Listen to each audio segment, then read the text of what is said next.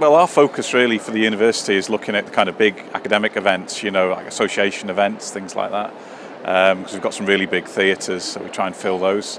But also day meeting business for us, because you know we've got some dedicated facilities for that as well. We've had some really good inquiries. It's always difficult to know how they'll pan out, but yeah, I think we have. It's been good. We haven't had a lot of people wasting time with us, so that's been really good. We have been well qualified. Well, we've had some really excellent inquiries on the afternoon of the first day, and also in the morning of the second day. So for those two periods for us, we're really busy, and yeah, we're really pleased with the results there.